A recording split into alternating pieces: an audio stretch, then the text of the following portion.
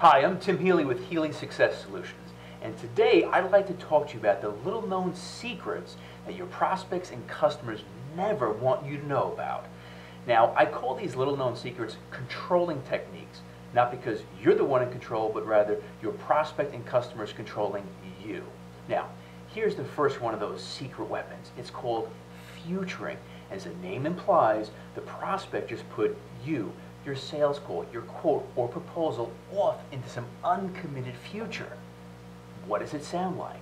They could say something like, well, Bob, thanks for coming in today. We really like your quote. We have to discuss things. We'll call you in 2 weeks. Where are you? You're lost. You're not in control. How do you get around it? Very simply. Here's the good news.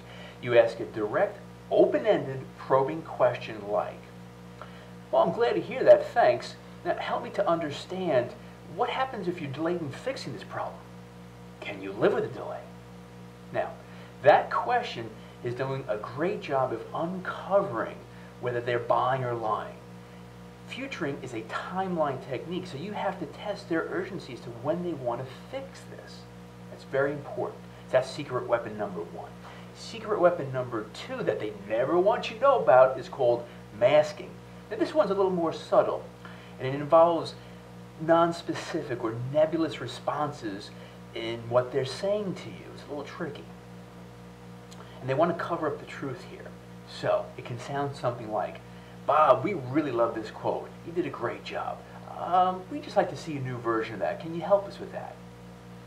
Now, the problem is here, you don't know why they want to see a new quote. So let's get back to asking a direct, open-ended, probing question. Here's an example. I wouldn't mind at all putting together a new proposal or quote for you, but just help me to understand what was missing in this one. What would you like to see in the next one?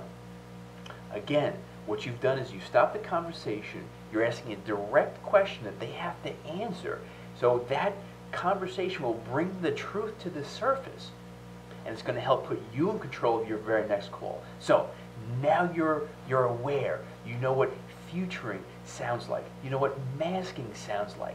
Be prepared, folks. It's not that challenging to ask that great open-ended probing question so you're in control. Thanks for watching.